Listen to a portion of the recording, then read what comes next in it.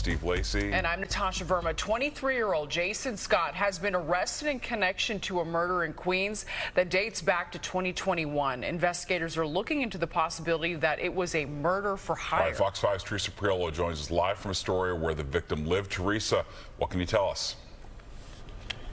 Yeah, Steve and Natasha, residents I spoke to here, they didn't know the victim, but they do know who Remy Ma is, and they're telling us that they hope her celebrity doesn't play into this case. Tonight, we are learning that that victim was allegedly killed by Remy Ma's son, Jason Jace Scott. So here's what we know at this hour. 23-year-old Scott was arrested today on first-degree murder and weapons charges. It's unclear if he pulled the trigger or if he hired the hit that took the life of Darius Gilbo, who lived here at the Ravenswood houses in Astoria.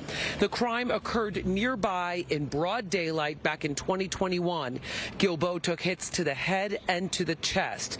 Gilbo had an extensive criminal history. 8 months before he was killed, he was indicted in a massive drug trafficking operation. As for Jace Scott, he appeared alongside his mom, Remy Ma, in the hit show Love and Hip Hop. She's one of the biggest names in hip hop and has been since 2006.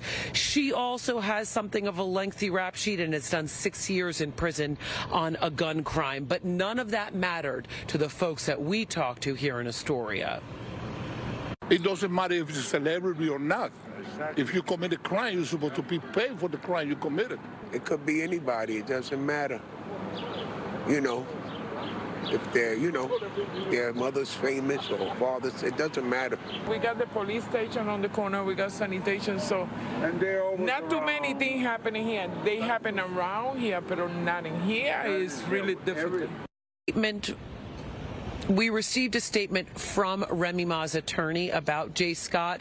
That came in late this afternoon. They said that Remy Ma hoped to publicly address this. She's been advised not to, so they told us, quote, nevertheless, Remy Ma is committed to proving Jason's innocence and supporting her child during this time. We stand by Jason's innocence and hope the NYPD will conduct a complete and thorough investigation to reveal the truth.